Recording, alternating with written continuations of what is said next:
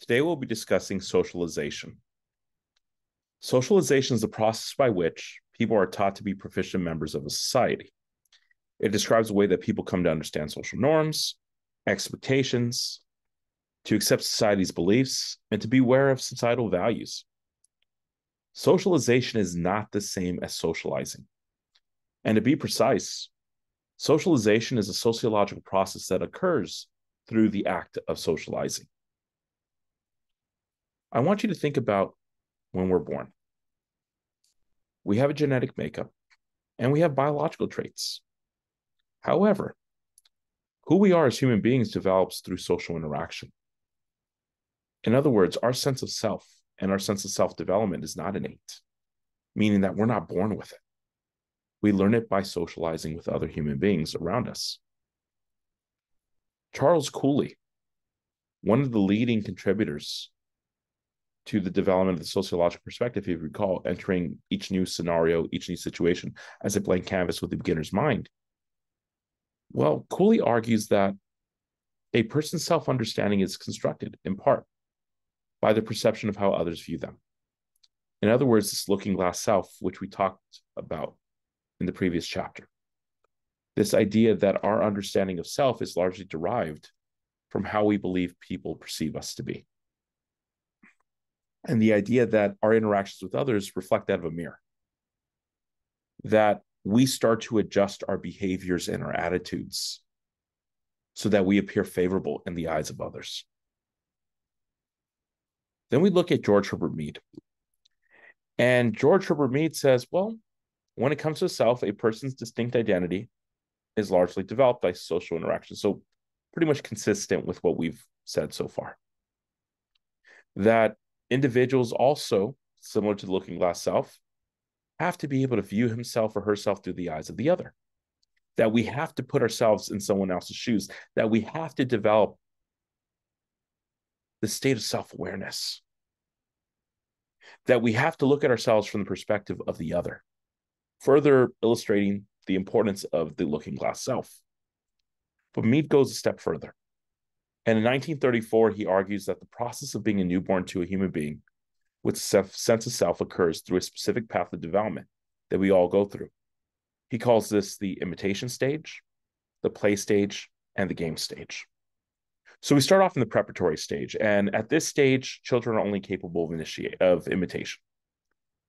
They don't have the cognitive ability to imagine how others see things. So instead, they copy the actions of those that they regularly interact with, such as their mothers and fathers. They pretend to shave. They may change their voice. They may dress a certain way. They may interact with others in a particular manner. Then we cross over to the play stage. And in play stage, children begin to take the role that another person may have. They might try a parent's point of view by acting as a grown-up. Now starting to understand the meaning of dressing up. Now they're acting out the role of mom or dad. Now they're talking on their cell phones to mimic the behaviors of their parents during a phone conversation. And then in the third stage, we have the game stage.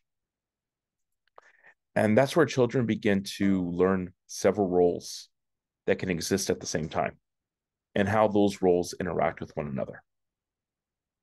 There's a degree of complexity here. There's a degree of chaos. If you've ever seen kids play basketball or soccer, you know that typically they don't maintain their position. They're running in any direction that the ball goes. Well, the same thing here.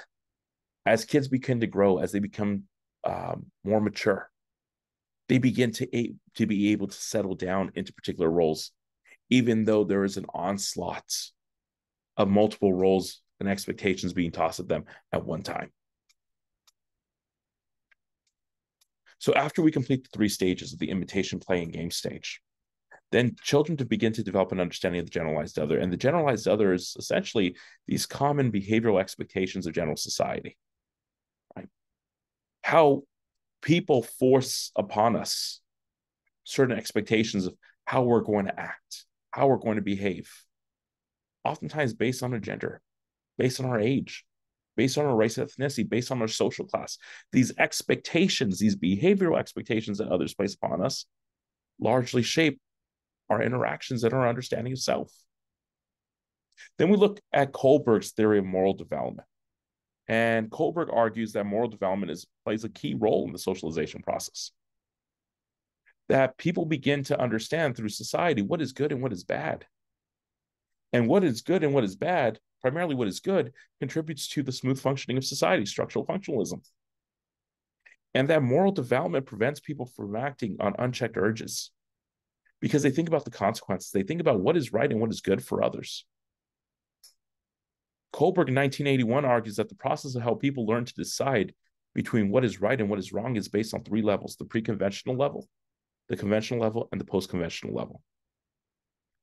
In the pre-conventional stage, children, once again, lack a higher level of cognitive ability. So they experience the world around them only through their senses. And then as they enter their teen years, they develop what he considers to be conventional theory, that children become aware of the feelings of others.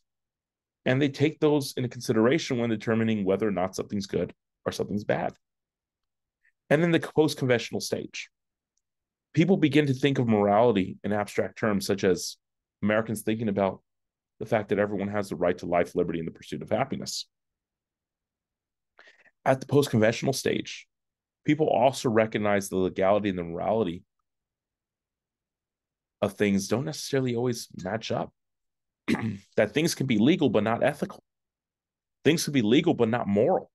Slavery was legal, but slavery is immoral and unethical. We think of Gilligan and Gilligan's theory of moral development and gender. And Gilligan focused on morality as it pertains to boys and girls. And he wanted to understand the differences in morality. And Gilligan found that boys tend to focus on the justice perspective, placing a greater emphasis on rules and laws. And girls have a tendency to show more care and responsibility and adopt that perspective. They tend to consider the reasons why people engage in behavior that seems morally wrong. Gilligan theorized that boys are socialized for a work environment where rules make operations run smoothly, while girls are socialized for a home environment where flexibility allows for harmony and caretaking and nurturing. We understand why socialization matters. Socialization matters because it's critical to individuals and to societies that we live or that they live in. That socialization is intertwined into human beings and the social world. How we teach culture to individuals perpetuates itself through society. That if new generations of society don't learn the specific way of life taught through culture, well, that generation or that society can cease to exist. That we transmit culture in order to survive. That it is essential to us as individuals, that social interaction provides the means via which we gradually become able to see ourselves through the eyes of others, and how we learn who we are and how we fit into the social world. We learn how to be functional members of society, how we dress, how we behave, what we eat and prepare for dinner. We begin to learn language and the dominant meaning of symbols and language, which largely shape how we communicate with others. Then we go down this road of nature versus nurture. This idea that who we are at times can be the result of nurture, meaning we are influenced by relationships and those that care for us and surround us. While others may argue that our sense of who we are is derived from genetics, our temperaments, our interests, our talents. They argue that are set at birth. And we focus more on nature as opposed to nurture. Now, that's up for debate. As sociologists, we understand that socialization is an essential component of society because it trains individuals to be successful and contributing members of society, that it perpetuates culture by transmitting it from one generation to the next, therefore contributing to a smooth function of society, therefore illustrating the concepts of structural functionalism. And then we look at conflict theorists, and conflict theorists say, hold up, the socialization process, well, that reproduces inequities and inequalities from one generation to the next. That people are socialized differently along the lines of gender and race and social class. And then we look at the symbolic interactionist perspective, that studying socialization leads us to focus and to be concerned about face-to-face exchanges and symbolic communication. The fact that some individuals choose to dress their boys in blue and their girls in pink, which convey messages about gender roles and gender role expectations. Then we look at social group agents. And these are experiences with socialization, our peers, our family, the education system, the workforce, religion. All of these shape who we become. And we think about the family as the first experience of socialization. The idea that families show kids how to use objects, from the stove to how to wear clothes, to using computers, how to use utensils, how to read books. How do we begin to relate to others? Who's family and who's friends and who are strangers? We begin to understand how the real world works as opposed to the ideal world. The socialization includes teaching and learning about an unending array of objects and ideas that are taught to us through the family. That the family doesn't socialize us in a vacuum. That there are a number of forces that influence us, and we think about the concept of intersectionality, the impact of our social class, of our race, of our ethnicity, of our gender identity, of our sexual orientation, and so on and so forth, and how all those factors begin to influence our life experiences and our life's trajectory. The idea that we have the sociological imagination that says, here are your personal troubles and here are large social issues contributing to those personal troubles. The idea that families can socialize kids into a particular social class at times. That kids may be socialized in a working class family to simply go to work as opposed to pursuing an education because we need to make money now. As opposed to kids in wealthier families or in upper class families where kids may receive better opportunities when it comes to education. They may gain that exposure to managerial roles, right? Which help elevate them. They have this cultural knowledge that is not afforded to everyone, especially those of poor and working class families. Our peer groups on the playground and at school largely shape what our interests are, our sense of self. This idea that we engage in activities with peers that we may not engage in activities or behaviors with our family and close friends. That we begin to rank friendships and we compare those friendships to what we've been taught from our family. We think about social institutions, formal institutions like schools, the workplace, the government, and how we are taught to behave and navigate these systems. We understand that other institutions exist as well as the media, for example, that shape our behavior. But let's think about schools. Kids are typically in school for 7 hours a day, 180 days a year. In school, they not only learn math, reading, and science, the manifest functions, they also learn latent functions such as how to socialize, how to participate in teamwork, how to follow a schedule, how to use textbooks, how to be more independent and responsible for their behaviors and activities. The idea that in school environments, classroom rituals lead kids to behave in certain behavior, to engage in certain behaviors. That teachers can serve as role models and leaders, and they can constantly reinforce what society expects of children. This idea that schools may be engaged in the hidden curriculum, the informal teaching that takes place in schools, this idea that we learn how to deal with bureaucracies and rules and expectations and the importance of waiting our turn and being patient. All of these factors within the hidden curriculum contribute to our ability to function well in society. Schools socialize us to be citizens, to have national pride. In many schools, we have the American flag in our classrooms. We recite the Pledge of Allegiance in the morning. My son goes to a Catholic school, and not only do they recite the Pledge of Allegiance, but they also say a prayer.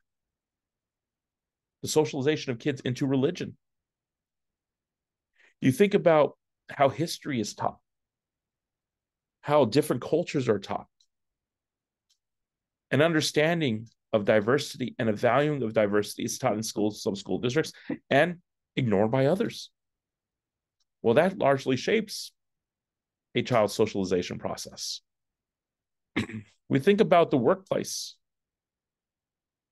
and we think about how we're socialized to show up on time, to do our job, and to do a good quality to have a good quality performance. The idea that today trends have been established where individuals are not married to one job for their entire life. In fact, people bounce around jobs. And even when people have a college degree in one area, many individuals are working in careers that are the complete opposite of the area that they majored in. You look at religion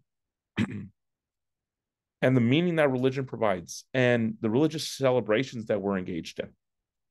The idea that religion can uphold gender norms and contribute to the enforcement of rules and sanctions.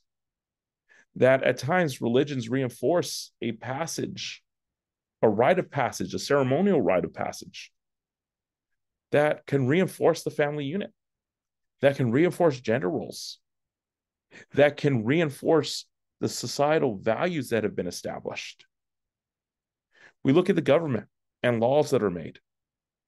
This idea that norms are established that say, at the age of 18, you are legally responsible for yourself. At the age of 65, you are considered old and may qualify for senior benefits.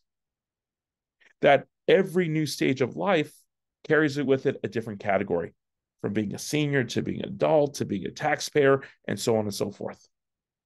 That there are different learning curves there. At the age of 18, males have to register for the Selective Service. Seniors have to learn the ropes of Medicare, Social Security benefits, and be aware of senior shopping discounts. And then we look at the mass media, television, newspaper, radio, the internet. And the average person spends around 4 hours a day consuming these different sources. And we think about how the media shapes our belief system, our value system, how the media begins to shape our expectations and norms. We think about how socialization is a lifelong process. And through the media, through the school, through the workplace, through our family, through our peers, it is constantly evolving. It is constantly changing. Our understanding of self and how we interact with others is constantly changing. How we behave in elementary school is different than middle school to high school to college, college to the workforce. And with every new stage in life, we are socialized into new expectations, role expectations in particular. That every new role expectation brings with it its own challenges. That there are expectations that when you hit a certain age, you might want to buy a home. When you reach this age, you might want to get married. When you reach this age, you might want to have children. That we're taught that at some point, we have to focus on career. We have to focus on settling down. This idea that we're socialized into future roles in our lives by those significant others around us. They encourage us to be engineers and doctors and lawyers and teachers. That individuals socialize us into learning how to cook for ourselves, learning how to wash dishes, learning how to do laundry. That individuals teach us how to save for retirement, for example, how to choose a healthcare option. Then we look at the resocialization process. And the resocialization process is essentially this idea that we have a radical approach to our understanding of socialization, that we enter institutions that radically change our experience with socialization. And let me give you an example of that. You think about joining the military. You think about the prison experience. You have to be socialized into how to survive in prison and how prison functions. The same way you have to be socialized into military expectations. You have to unlearn your previous behaviors and learn a whole new set of behaviors, thereby being resocialized.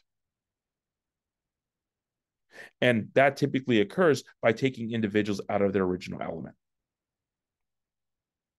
We understand that with every new phase in life, we dismiss the old us and we look at the revised or the renewed us.